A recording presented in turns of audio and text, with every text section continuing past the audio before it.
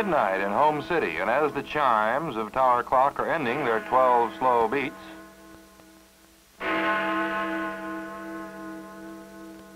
the loudspeaker in police car 64 comes alive. Cars 64, 65, and 61. Code 3 on a 459, location 41 Oak Street. As his partner swings the car away from the curb, Officer Dolan lifts the hand microphone to acknowledge. Car 64, 10-4, he says. As he releases the talk button, he hears cars 65 and 61 acknowledging they're on their way.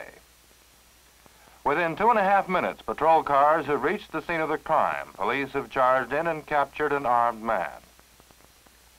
So, with the new day not yet 5 minutes old, the invisible messengers of two-way mobile radio have already started their daily record of outstanding service to the city, providing better police protection and other public safety services for your tax dollar, meeting the rapidly expanding needs of spreading communities.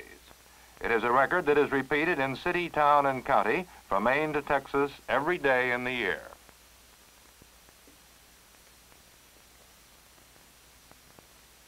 The minutes move on in Home City. 12:07. A worried housewife calls the dispatcher at the city gas plant. Gas odor in the house. What can be done? There's an emergency car in your immediate area, he reassures her. We'll have it over there right away. He radios the car as he puts down the telephone. Thus, this and other progressive gas, electric, and water public utilities provide faster, better service more efficiently than could be done before the days of two-way radio. And now it's 12:22.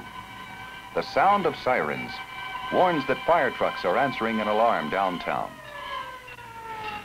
As the first company swings into action, the fire lieutenant in charge sees that he has a big blaze to fight, needs a lot more equipment in a hurry. Instantly, his voice is telling fire headquarters what he needs. The dispatcher radios available companies and warns the police. Police radio calls alert 2 cars to speed to the fire scene to clear the way for additional fire apparatus and hold crowds back. The big firefighting job requires split-second coordination, a job easily handled by individually carried two-way radio units. Ladder and hose men out of sight around the rear of the building, inside or on the roof, can get immediate instructions. Warnings of collapsing walls or other dangers can be spoken instantly to any part of the area. What might have been a disastrous fire is brought under control quickly and damage held to a minimum because radio got the extra equipment there faster. Complete modern two-way radio equipment makes fire departments more effective, saves lives, cuts losses, saves taxes.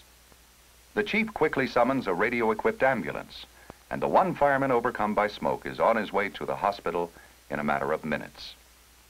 1:10 a.m. Fire companies are on the way back to home stations, but the invisible messengers are getting no rest. For the airwaves are becoming busier each night, each day. Thanks to the foresight of the Federal Communications Commission, mobile radio has moved far beyond its original use for such emergency public safety services as police and fire communications, and on into countless ways of economically and effectively serving the public, including improvement of our transportation facilities, as in the 24-hour taxi service in Home City. Those taxi channels are active even in these early morning hours. Quickly reaching cabs needed to rush people to the airport, the hospitals, homes, and other places where people need to be in a hurry. Using radio, the taxi companies can cover the widening areas of modern suburbs and downtown centers more effectively, serving the public better.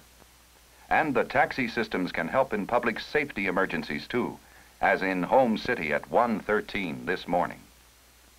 A taxi driver at 13th and Oak reports a weaving car has sideswiped 2 parked cars and is speeding west on the avenue. He gives his dispatcher the 2 numbers of the license plate he was able to see. The dispatcher phones police radio control and is told to pass along any further information he gets. The police dispatcher alerts all patrol cars to locate and stop the speeding car. Another taxi driver spots the car, radioing the information through his dispatcher to police. Police cars close in, forcing the speeder into a road blocked by a big trucker's rig. By 1:21, the drunken driver is apprehended. no longer a menace to life and property, thanks to prompt action by the radio-equipped police department. Coordination of public and private vehicles and services, as in this police and taxi cooperation, becomes even more important in time of great natural disaster, in civil defense or other major emergencies, when everything from public utility service cars to garbage collection trucks may be pressed into special duty.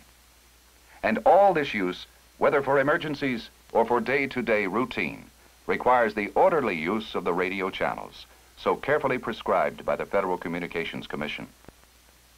In spite of the fact that many of these channels are crowded, business goes on because sharing of the airwaves is carefully planned, and because radio manufacturers have applied scientific and engineering ingenuity to finding ways which permit greater use of the available bands.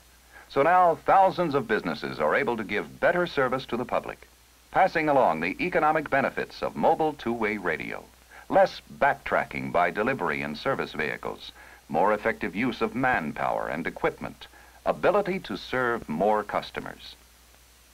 Pre-dawn traffic in Home City shows some of the uses of mobile radio in modern business. Here it's 2:15 a.m. and trucks are unloading at the city markets, helping merchants ready their stocks for the day's service to customers. The trucks are always in instant communication so that they may shift, pick up, or deliver their perishable loads more rapidly. At 2:38, the driver of a wholesale butcher truck called by radio pulls in to pick up a special load of meat for a hotel faced with a shift in convention luncheon plans. 10 blocks away at 3:01, a bulk tank truck breaks a fan belt, but the driver radios in, and by 3:24 his truck is back in service. Nearby, a railroad yard engine shifts cars around, giving perishable shipments special fast handling. The engineer talks with caboose, tower, or radio-equipped yardman for fast relay of information. And down the track, the engineer of a big mainline diesel gets his go-ahead from the conductor and starts his long freight on its trip south. It's 4:53 a.m. As the train climbs into the high forest land some 20 miles from Home City, Engineer Johnson spots a wisp of smoke curling up from a hillside.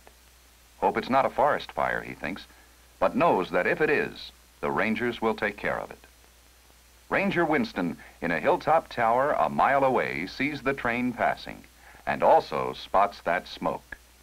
At 5:01, he's using his two-way set to rouse emergency crews at 3 locations, giving them the location of the fire. Within minutes, they are acknowledging his call. By 5:21, Forest Fire Truck 4 starts for the fire site. Fast communications permit fire crews like this one to move quickly and get the fire under control rapidly, saving our precious natural resources. This fire is quickly controlled, and the loggers who had been alerted to the possibility of helping fight the fire are able to return to their normal routine. So at 6 a.m., as usual, the big machines of modern logging go ahead with their tasks at a dozen remote locations. Operations easily controlled by spoken words flash through the air. One logging operation is within shouting distance of Blue Hills Farm, where early riser Bill Brown is already out at work in the field. At 7:10 a.m., his wife calls him back to the farmhouse to meet arriving Dr. Cole, the veterinarian. By the time Bill has stopped the machine and hopped into the pickup truck for that mile run back to the house, Dr. Cole has had a chance to wash up and start getting out his kit. Bill joins him to show him the sick animal. As soon as the treatment is over, Dr. Cole checks by radio with his home office to find out where he's needed next. And as he drives along the highway, he remembers the way things were 10 years ago, when he sometimes drove miles to the nearest telephone, only to find that his next assignment was only 2 farms away from where he had been, treating a sick cow half an hour earlier. Today, he would be able to move quickly straight to that farm, saving miles, minutes, and money. Driving toward town, Dr. Cole must move along a detour near a major highway project. First, where the big pipes are being placed to divert a mountain stream. Then past a couple of miles of earth leveling operations in the valley, where radio-directed earth-moving machines push and snarl back and forth all day. The winding detour carries him also near a strip mine. One more place where giant machines are easily directed by two-way radio. Mining, bridge building, major highway construction, and other operations using heavy machinery, the doctor realizes, need such rapid two-way communications to permit the costly big machines to keep in service efficiently over long hours. Over the ridge, Doc passes the Western-style ranch of his friend and good customer, Peyton Smith. Rancher Smith waves and goes on talking over the day's work with two of his cowhands. It's nearly 9 o'clock, and Doc is getting a little tired of the detour. Won't be long before we have fresh, smooth concrete along here, he says to himself, and he begins to pass the many concrete trucks bringing in fresh mixed loads from the plants of several companies. That's a tricky operation, he muses. The stuff must be used quickly, or it starts to harden and must be dumped. I guess those fellows get as much help from fast radio advice as I do, maybe more. Men and cars get thirsty on such a run, and a veterinarian is no exception. In a filling station, he stands by for a moment while a serviceman replenishes the Coke machine. Thing only ran out 15 minutes ago, says the station manager. I called in and they reached this truck by radio right away. You'll have your Coke in a minute. We'll leave Doc here at 9:27 a.m. to enjoy that well-earned refreshment, while we think a bit about the story behind this filling station he's standing in, about gasoline and oil, about the bulk plants, the refineries, the pipelines, trucks and tankers, the wells, the oil field service companies, about the whole petroleum industry, and where radio fits into that picture. Let's follow the pipeline down from Home City to the coast of the Gulf of Mexico in the Bayou country. Get aboard this oil company cruiser for a run out past a drilling barge used in oil explorations, where radio communications permit efficient search for oil to supplement our dwindling land oil resources. We see how this unusual floating rig structure looks up close, outside, inside, topside. After passing the floating rig, the cruiser heads into deeper water and finally arrives at the offshore platform, 30 miles out. Day in and day out, there must be communication from platform to shore, from service cruiser to barge, from fireboat to all points, a job possible only with mobile radio. And on land, too, mobile radio does its work for petroleum operations, especially in the spectacular emergency of an oil fire, where many men and much equipment must be coordinated and directed to fight the blaze. But of course, the oil story does not stop here. There are pipelines laid by radio-directed crews, refineries with their many maintenance, supply, and service crews, and then delivery in such forms as gasoline, fuel oil, and bottled gas, which happens every day right in Home City.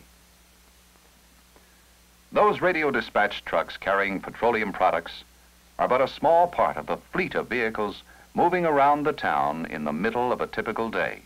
Lumber trucks, TV and appliance repair trucks, laundry trucks, even newspaper reporter and photographer units, and always those giant over-the-road tractor-trailer rigs that truck freight of every variety within the city and between cities, day and night. And when the Home City trucker gets out on the road, he'll spot place after place where quick communications are making operations efficient, safer, better. From the cruisers of state, county, and turnpike police to the hundreds of utility trucks serving power stations, transmission lines, lighting systems, and traffic controls, public utilities using radio can serve larger areas with less equipment, saving money, yet giving more effective service. When the Home City driver pulls into a plant to pick up a load, he sees forklifts, tow trucks, and other materials handling machines rushing the load to his platform location. Those inside the plant vehicles often carry their own radios for quick communication with dispatchers and supervisors. Around the clock, inside plants and out, the invisible messengers fill the air in the Home City area, as in other places all over the nation. And now that the Federal Communications Commission has encouraged widespread new uses by business, municipalities, and others, we can be served by mobile radio almost from the cradle to the grave. The visiting nurse arrives in answer to a radio call, as does the diaper serviceman and the plumber. Cemetery vehicles, garbage trucks, even dog catchers' cars can get orders by air, saving time, saving work, saving money. Thus is two-way radio a major tool in our modern economy, essential to our steady progress as a nation. You and I and every American are served now by these magic voices in motion. The use of mobile radio is growing faster each year. The story in Home City is the story of all America. In 1947, a few thousand mobile radio sets were on the air. 10 years later, the number approached 1 million transmitters, giving you uncounted millions of invisible messengers serving you daily in countless ways. And every day, new uses for mobile radio develop, which bring new patterns and potentials to the American way of life.